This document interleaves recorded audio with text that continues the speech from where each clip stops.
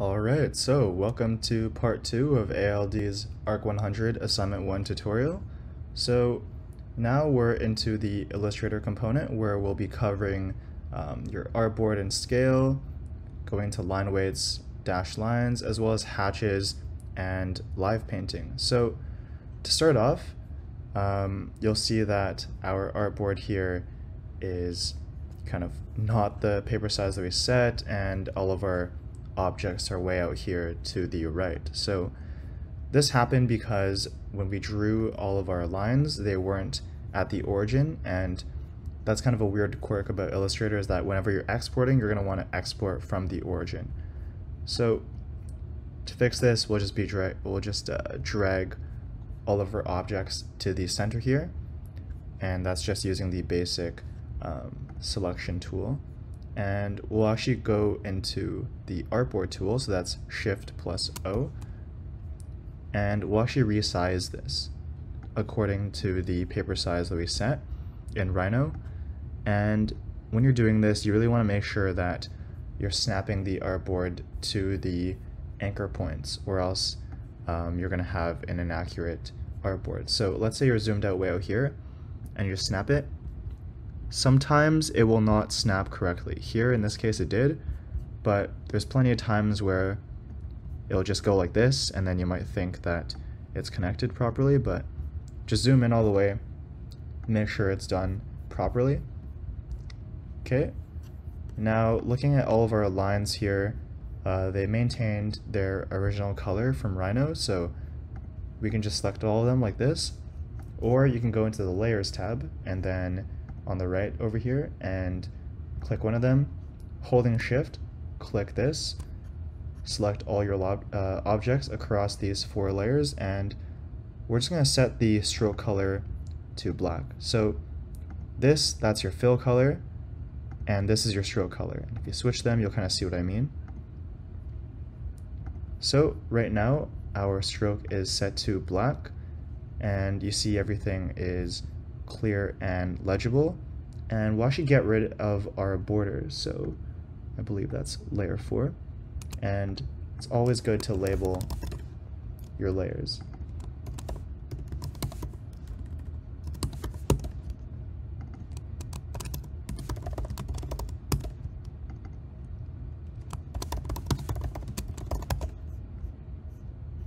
Okay, now moving into our line weights, you see that we have these projection lines over here, and right now it's kind of reading as if it was connected to our furniture, and kind of like creating this entire thing and making it read as one object, and we don't want that. We have 5 separate entities over here, so we can edit our projection lines, and let's make them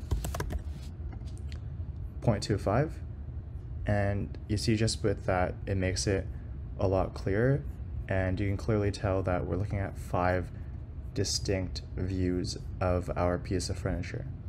And an additional thing that you can do is to make it a dashed line. So down here bottom right, we could check the dashed line option, and the default dash is set to 12 points, and that's essentially making every dash 12 points as well as the gap as 12 points. But we can edit that, so we're just going to select it again. And let's say we want to make 6 points and we want an uneven gap. So make that 3. And then it's going to look like that. So typically dash lines are used for hidden lines, so lines that would be kind of appearing behind our objects. But in this case, dash lines do work as well for our projection lines, so we can actually keep this. Right.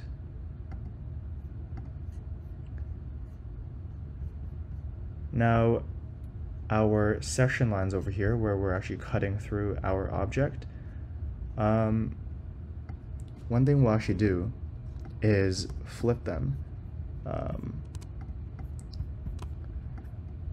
Typically, these lines pointing out are supposed to face kind of the direction that you're facing when you're looking at the object. So in this case, we're actually looking at it from this side, so this should actually be turned around. Slight mistake there. So just go to the corner here, rotate it. You see it's kind of very precise, and if we just hold shift, then it'll snap to kind of every 45 degrees. So we'll just do that. We'll drag it to the center here. And we will do the same with this one.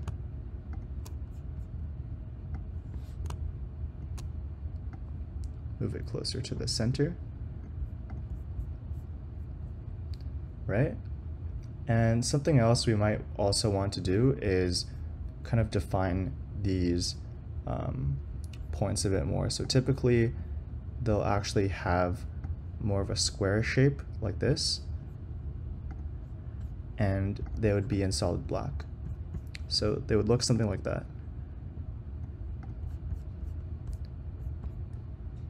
So we could just take this and copy it across. Same for the other section cuts. And this is also one way to kind of make our lines consistent. So you kind of see how this line is sticking out. It doesn't really match our other label. So to edit this line, what we'll do is actually use the other selection tool, the direct selection tool. So that's A for the shortcut. And we can actually select the anchor point, and we can drag it to make the line smaller.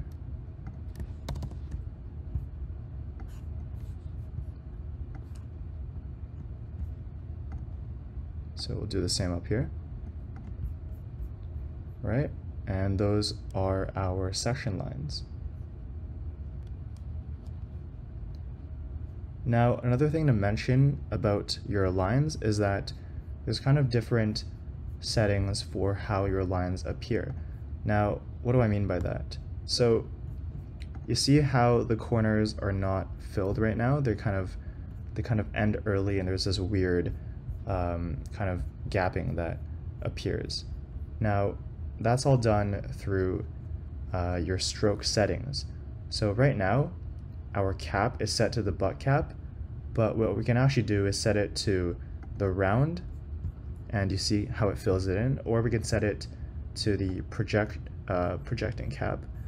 And the projecting cap works well for situations where we have kind of sharp corners, but not in cases where we have rounded corners like this. You can see it kind of creates this weird protrusion.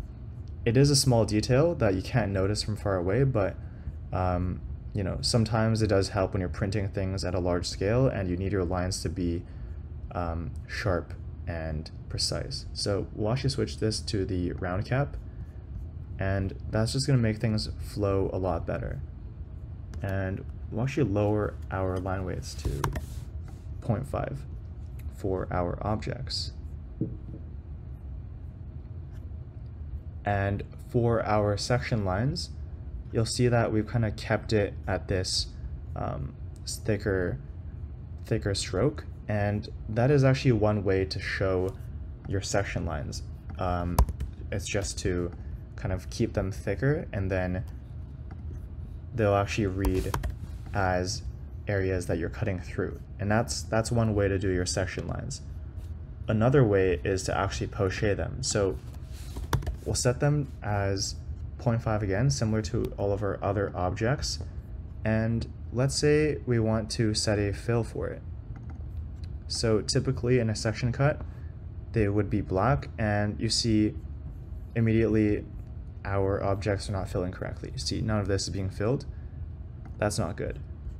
However, there is a way to fix that. So we'll just select our section lines, and in Rhino, we did make sure that all of our paths were snapping together and everything is closed.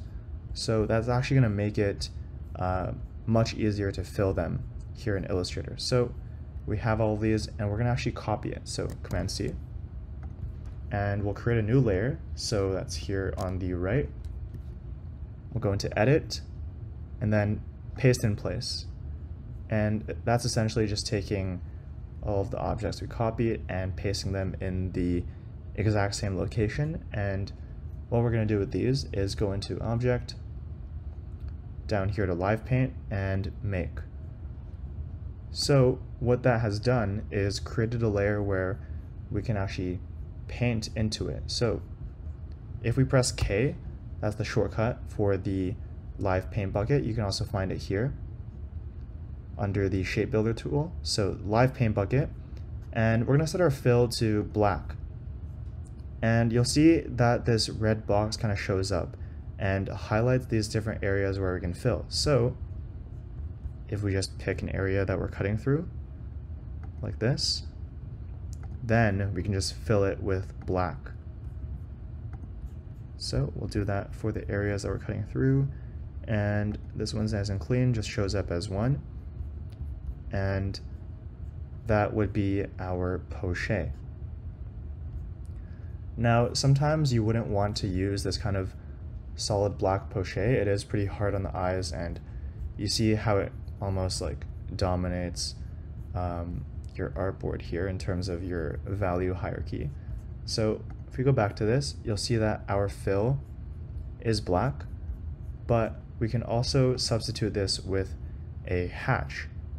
So if we go over here to our swatches, and if you don't have this window showing up, you can go under Windows and then just make sure you activate swatches here. And we'll just go under this and then open swatch library. And then down here we have a bunch of different swatches, but what we want are patterns, and then let's go into basic graphics, and then we'll go into lines.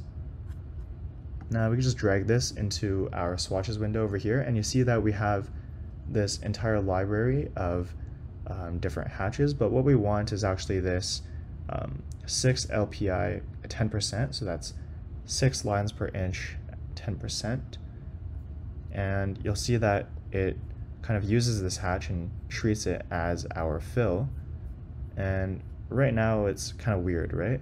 But what we actually want is for this hatch to go diagonally. So what we can do is go into Object, Transform, and then Rotate. Now we're going to want to make sure that our Transform Objects is checked off. We only want to transform our patterns. So if we just rotate this 45 degrees and check the preview, you'll see what it's done over there. Click OK. And right now it's still kind of, the hatch is still too big for my taste. So go into Object, Transform, and then this time we'll use Scale. And we're going to want to make sure that our Transform Objects is checked off. And maybe we'll reduce, we'll check the scale at 50%. Check the preview. Let's say 25%. That's looking a lot better. So that is also one way to do your poche using hatches, kind of create these diagonal lines. And you see it reads a lot lighter than the solid black poche, and that works a lot better. And you'll see we actually kind of mess things up with our labels here. So what we'll do is lock our section lines layer. That's where we had the labels done correctly, and we messed it up by copying over the same shapes over to our live paint layer. So we can just lock all the other layers and just select these. And we're going to want to use the direct selection tool so we don't select everything.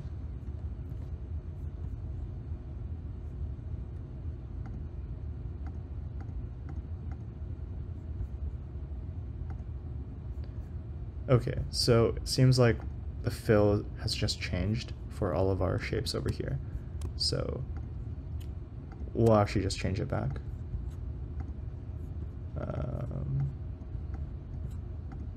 There we go. So our lines there have been recovered, and I think we'll actually make these lines a bit thicker. Right now they're set at 0.5. Maybe we'll make them 1.5.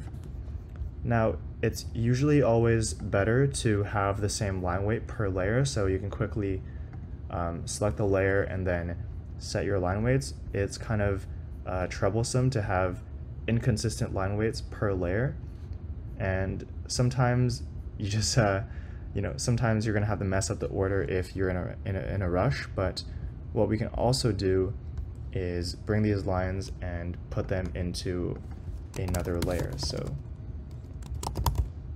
just make another layer called section labels, then we can go into object, arrange, and then send to current layer. And you'll see that our labels are here, and we'll actually move these boxes as well, just to keep our file clean. Again, same thing, object, arrange, send to current layer, and we have everything nice and organized. Right, so that pretty much concludes our brief Illustrator tutorial for this assignment. So when you're exporting, you can go into File, Export either 4 screens if you want a PDF, or if you just want a quick PNG, you can go over here and select PNG, and then just export from there. But that pretty much concludes it. Thank you for watching, and do subscribe to the ALD YouTube channel for more tutorials like this, and look out for future workshops and events. Alright, best of luck on your assignment. Thank you.